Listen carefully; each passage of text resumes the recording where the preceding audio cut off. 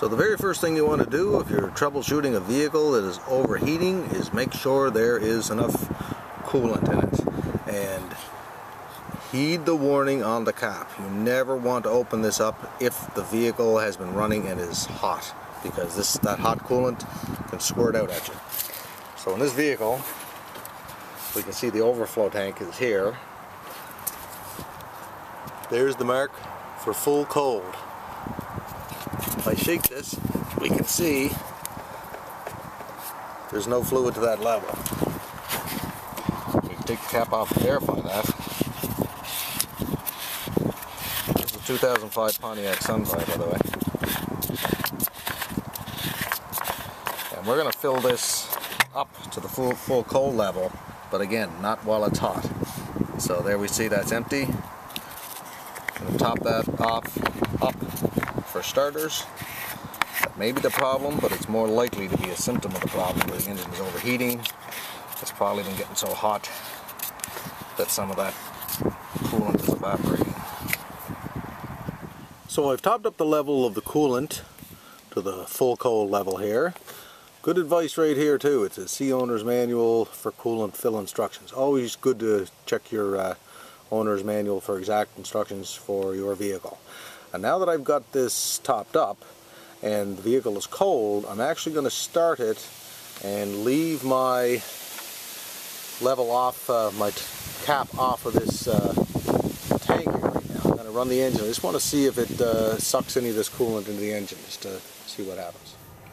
Here's our temperature gauge in this vehicle here over on the left. Going to keep an eye on this for a couple of minutes. I want to see about our fluid. Now that the reservoir tank is full, when our thermostat kicks in, what happens when the thermostat kicks in, it'll let water flow through the engine. I want to see if our level goes down and a lot of the refrigerant gets sucked through the engine. This is something, if you're doing this, don't go do something else while you're letting your engine heat up. You do not want to cook your engine. You want to be keeping an eye on this temperature gauge, just as I am here now, and keep a close eye on that. And it should go up around half, and normally then, maybe a bit more, then our thermostat should open up and let the engine cool down. There's my temperature gauge over on the far left. I've only been driving a short time, and it's already up to around half.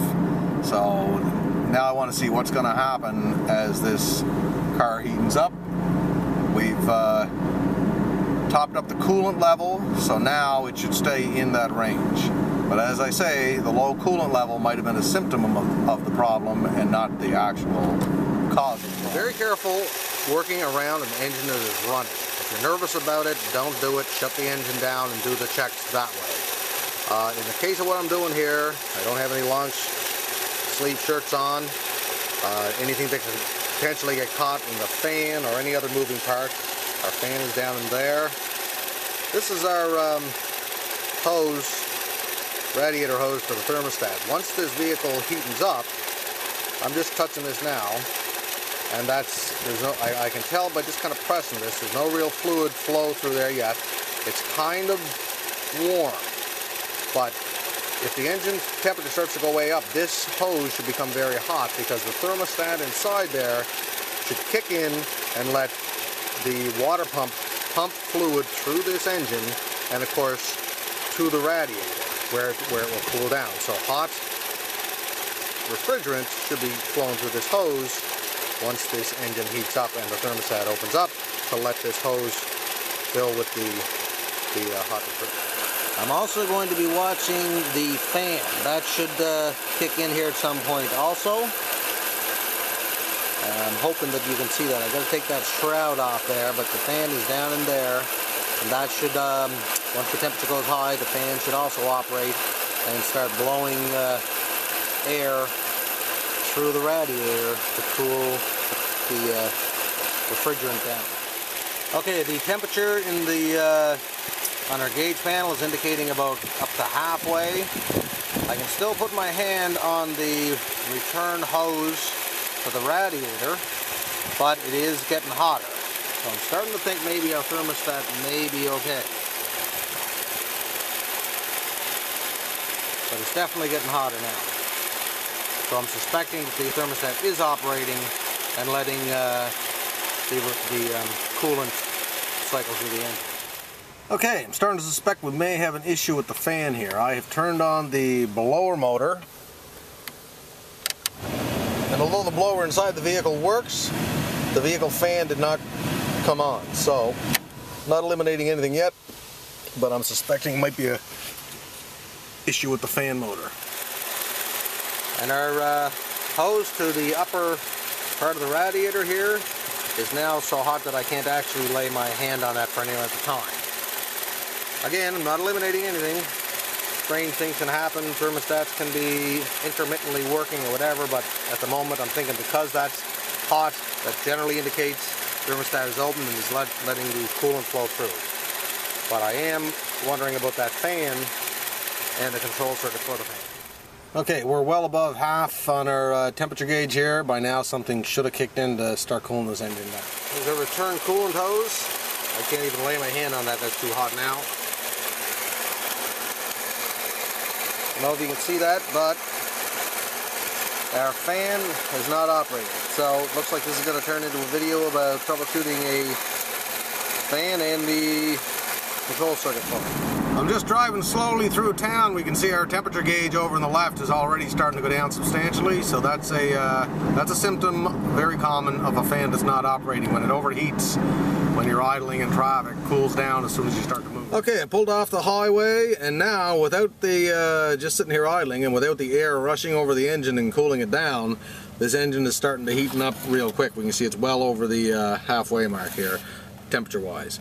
So as we discussed before, something should be kicking in to cool that, whether it be the fan to cool the coolant, put air through the rad and cool coolant down, thermostat, whatever. We're going to pop the hood and have a little peek. Okay, that hose is so hot there now, you burn your hand if I laid it on there for any length of time.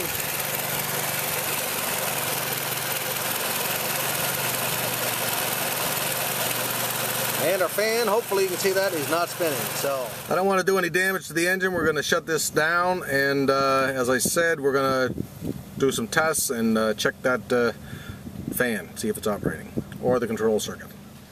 So we discovered that our cooling fan is not coming on even when the engine is starting to get seriously hot. So at this point, if you haven't already got one and you want to continue troubleshooting, great idea to get a maintenance manual for your vehicle. They're $30, $35, something like that.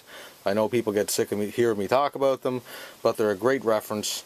Haynes, Chilton, something like that, they're all good. So anyway, at this point, what I want to do first is check my electrical circuitry for that fan. Now, this is a 2005 Pontiac Sunfire. In this particular case, it's very easy to find there's fuses in the vehicle compartment, but there's also always the bigger fuses and the fusible links underneath your engine's hood. And in this particular case, they're really well laid out. I popped these out of here.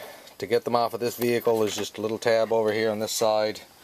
Flick that, and one over this side. That pops out. That's about the first thing you want to do, because that's a quick and easy fix.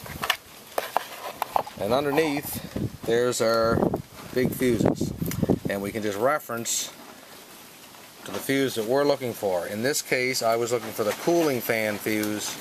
It's marked right there. It's a 30 amp fuse, and it's the top one's second from the right. So if we go down here, pop this out, much to my surprise, this fuse is actually burnt out. I'm hoping you can see that. You can see the little S shape in there. You can see where it's burnt. Usually things aren't this simple. What I'll be doing is replacing this. We'll make sure that the fan operates, but then we're going to keep an eye on it, because we're going to be wondering, you know, it might have been just a fluky one-time thing that this burned out, or there may be some other underlying issue there. So I'm going to take this, get it replaced. This fuse should look, I'm going to pull the one here for the ABS, it's a 50 amp. It should look like that. Hopefully that'll come through. You can see that that's the S shape in there is one continuous unit. That's where the current actually flows through. Current gets too high, that part burns, and hopefully saves you from burning out an expensive electrical component, as in our case, a fan unit. So off to the auto parts I go. I'm going to get one of these. Just back from my local auto parts store. Bought 2 of those fuses, $2.90 here in Canada. Again, little tabs on either side. There's a 30 amp. We're doing this with the engine shut off. And as a matter of fact, we can hear that fan coming on right now. So I think we found our problem. There's our fan running and cooling that engine down. Start the car, our temperature will still be hot.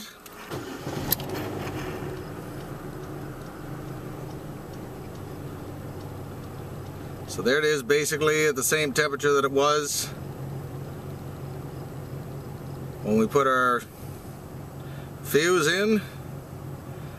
We should notice that starting to cool down fairly quick.